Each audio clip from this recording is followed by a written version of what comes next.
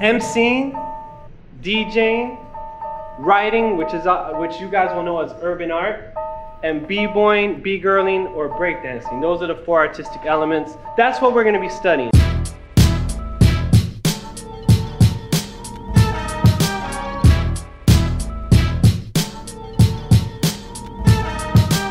A lot of folks don't even know, the current state of hip hop because they don't necessarily know where it came from. When you're getting into something, study it. Learn where it comes from. This is our game, what we started. I said, you can never take this from me. I got stock in this game.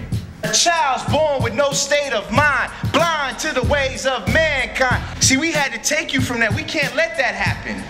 Because if we let you get that, then soon you're gonna be talking about having some real power.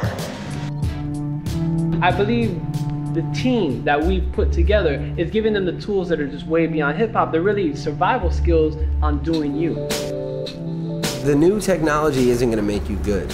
Like, someone could go out and buy the Serato and all that and get a music library and still be whack. Back in the day, if someone was really good, you knew that they've been DJing for a long time. Graffiti art is modern art. It's the modern form of art. It's not appreciated as that. If you go to a modern art gallery, it's starting to get in there, but it's really not. I'm here to tell you it's modern art. The energy of the whole class in general, aside from just the breaking, it's amazing. They're like a family.